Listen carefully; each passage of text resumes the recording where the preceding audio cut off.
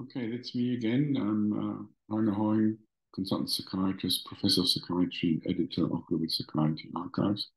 And this is a paper we published a couple of years ago, and it's by a team of people from Nigeria. So the first author is Dr. Adebajo. Question is about the burnout among early career doctors in Nigeria, and it's a charting study where people have the opportunity to talk together. It's not a systematic review. It's not a random sample. It's about people who are interested in this issue. So the question is, they talk about burnout, and then they just talk about these issues. They try and find out research gaps and use this discussion forum to explore burnout among early career doctors. Right. So these people, the people who are interviewed are male, mostly male, 14 people altogether, Southwest Nigeria, South Nigeria, different teaching hospitals, and have different job titles: house officer, senior medical officer, registrar, and senior registrar. So none of them is consultants. And this is then thematic analysis, and what they just find out there are different causes of burnout. Example, one of the citation is, another thing is counseling. People are not counsels, they find themselves in residency in a specialty that has been planned for.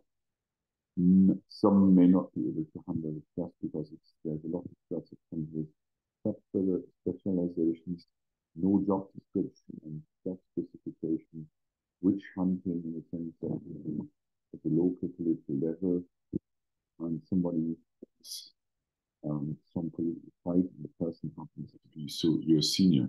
So that's one of the problems. Effects of burnout, more or less very simple. Everybody is stressed up and struggle, and that's maybe the most important part, is how do you deal with that? So people propose regular roundtable discussion should be made by all stakeholders. There should be some psychology support. Medical reviews should be done by the management.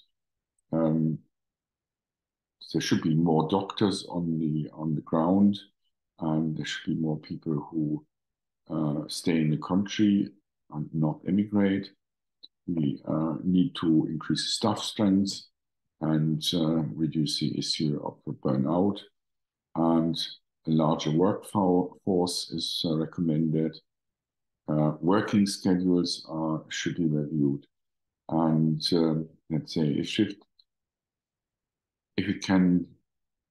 shifts can be incorporated into the shift of medicine, it should be an issue with burnout to be reduced. Anyway, and the other important point is about the attitude of doctors. Doctors shouldn't see themselves as superhuman beings. They can always be tired and need rest. Right, okay, so I think these are the points, and I think the idea more or less come to the findings, more or less in the summary.